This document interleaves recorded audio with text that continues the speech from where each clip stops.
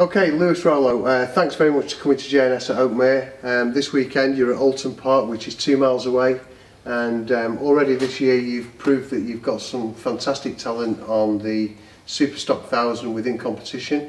How's your season rolled out for you? Because I know earlier on this season you had a great result at Silverstone and then you've been steady away. We started the season off really strong at Silverstone. A good kind of breaking in at the start of the year, and then we went to Donington and managed to get a win in the wet, so that was really good start of the season, and we've just kept pushing on, working together in competition, and the full team's just been moving forward, and we've had a couple unlucky meetings, but the season's been going well. We're sitting 5th in the championship, so hopefully can keep pushing, fight for another couple podiums, if not wins for the last 3 rounds, and see how we can finish the end of the year. Okay, Lewis, and so Oulton Park, is it a favourite circuit of yours, or?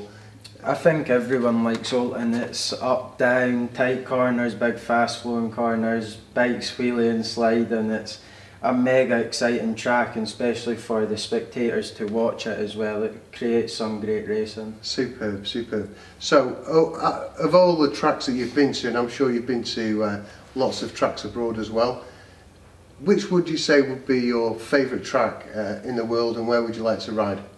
I don't really have a favourite track. I like them all. Every track's got something different, and I think as soon as you have a bogey track, it's just a bit bad luck before you even get there. So I kind of look at them all as good and pick good points and bad points. But Oulton and Knockhill, Donington, they're probably my favourite in Britain. Superb.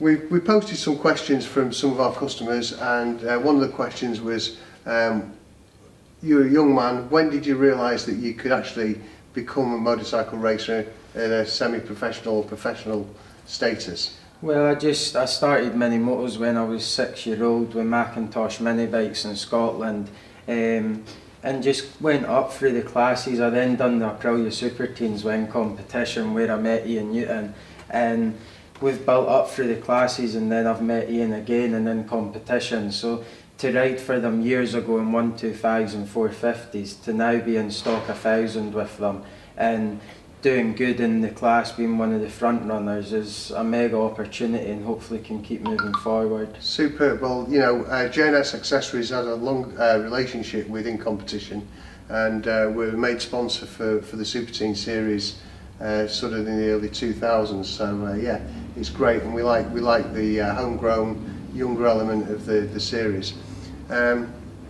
Based on this year and your experience, obviously it's your first year with J&S Accessories, and we've provided you with some kit with the BKS Apex suit, boots and gloves. What experience have you had of the product that you've received from J&S? Well, it's the first time I've wore the BKS equipment, and it's amazing. The leather's comfortable from the first day you put them on, from the boots, gloves, just everything. It's been really good working with yourself this year. Thank you. Hopefully we can continue in the following years. But nah, mega suit, mega boots, just everything. It's really nice, and J&S as well work really well with all the riders throughout the paddock. Thanks very much, Lewis. Listen, we wish you all the very best for this weekend and for the following 3 rounds, and onward and upwards there. Thank you. Okay.